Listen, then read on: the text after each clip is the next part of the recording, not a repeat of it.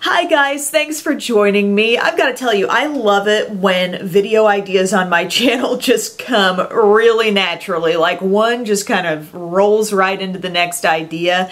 And when I was doing my video about long-wearing makeup essentials, and I had mentioned using a Chanel powder with an e.l.f. brush, this process, I refer to this as CHANELF, but a lot of you enjoyed that idea.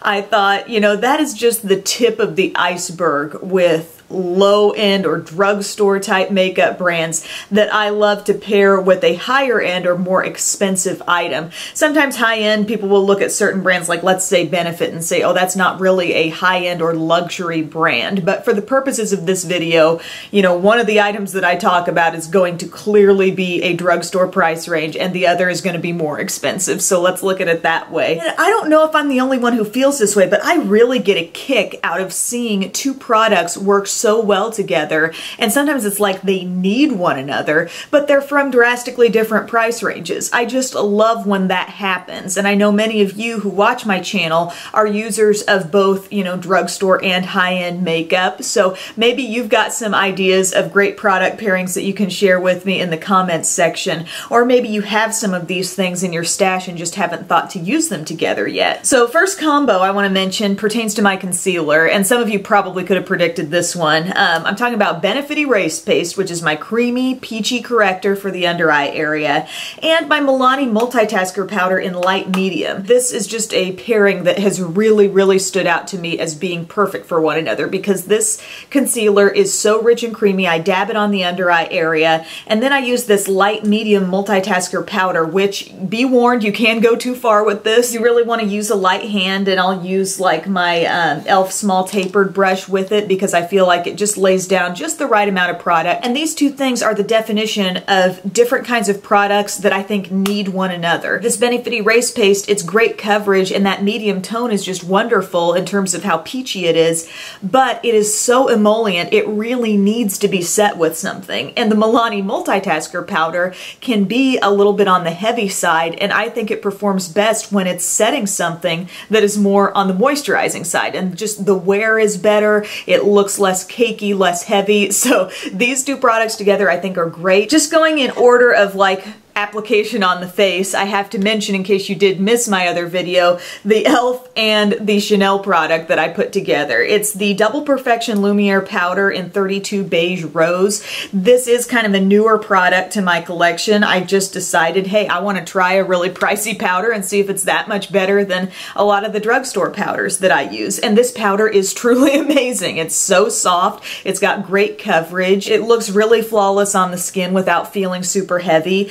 And I think this brush from e.l.f., this complexion brush, is perfect for this. And don't get me wrong, this brush is perfect for a lot of things. Like, it's just a very versatile size and shape. I see this often as a powder brush, but it's not one of those super full round ones. It's also very nicely tapered down the sides, so when you set it in a product like a powder and you kind of set it down sideways, it's picking up product all the way down the side of the brush.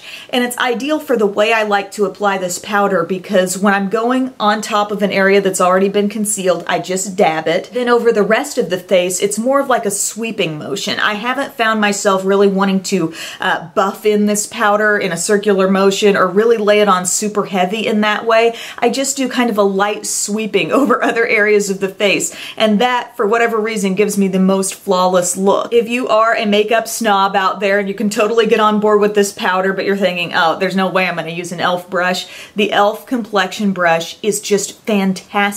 It can be highlight, it can be bronzer, it can even be blush. It's just that versatile for the shape that it is. Next duo of products that I love together is from City Color and Bobbi Brown. So this is an awesome cheek duo. So excited to tell you guys about this because I figured this out just a couple weeks ago that I love these two together. And the City Color Be Matte blushes, first off, fabulous pigmentation. I first discovered these at my local Five Below store. They had actually quite an impressive stock of City Color stuff. There are some very bright colors in the line, and then you've got some of these understated, little bit neutral shades that just do the most unexpected pretty things for your face. And this is the shade called Papaya. I pop this on with my Milani blush brush, and then just with that same brush, I go into my shimmer brick from Bobbi Brown in the shade Nectar, and I just dab it all all throughout the compact and then brush it on right over where I've placed the Be Matte blush. And that combination I think is just so flattering.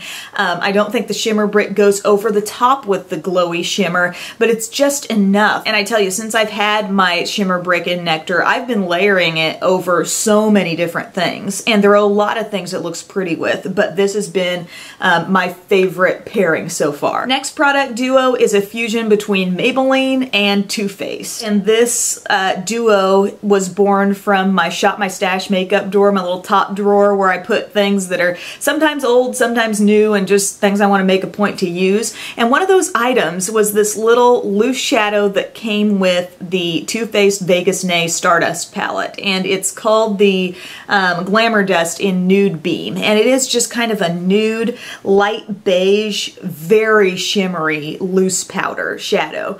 And so I thought, how can I best put that to use? And this Maybelline Color Tattoo from the Leathers collection, which was a matte collection in creamy beige. I just hadn't used this product very much, and I knew that I just wanted that creamy base for the loose shadow. So the way I pull this off is I use this little Real Techniques shading brush. I love those synthetic brushes for cream shadows like this. And I use the Color Tattoo not only all over the lid, but up into the crease as well. I swear this is like the easiest look ever. Just blend it out so there aren't any harsh edges. And once you get that on, you can take your Glamour Dust in Nude Beam, and I just like to use my finger, and really you want the feeling of pressing it onto the lid. And that way you don't notice a lot of fallout. You can do a little bit at a time and kind of build it up, but this shade is so pretty, and this is like an effortless, glamorous look is the way I look at it. So I am a big fan of those two together, and hopefully that gives you a little easy, super simple idea of how to use your Glamour Dust. Next, we are combining Milani with Charlotte Tilbury, and this is a lip combo that I discovered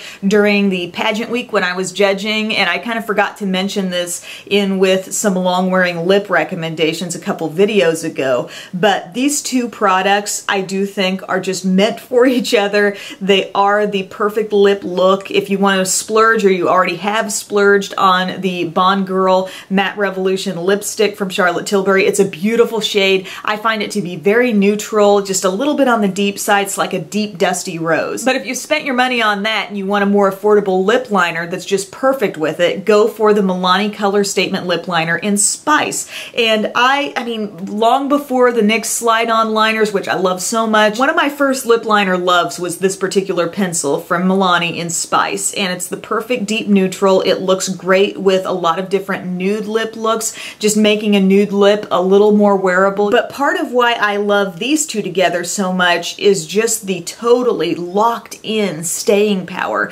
Both of these things on their own have pretty good staying power, but I swear it all goes up a notch when you wear them together. I like a little bit of a balm or something to moisturize my lips beforehand, and then go on with the Color Statement Lip Liner in Spice, fill in the entire lip area, and then take your Bond Girl lipstick, which I find to be just a little more rosy than the lip liner, but the two coordinate really nicely and just go over the top of everything. And it's like you've got this pretty matte lip, but it's not too heavy, it's not too dry. It definitely feels comfortable on your lips, but it lasts so darn long. You won't find yourself reaching for product to keep touching up. Now, the last thing that I want to mention, I'm so sad that I don't have one of the items here because I just repurchased. Like, the order is on its way. It might even get here later today. But my Huda Beauty lashes in the Samantha style. I love those lashes. I got those lashes for Christmas. I use them very consistently, and they lasted me all the way through the end of April.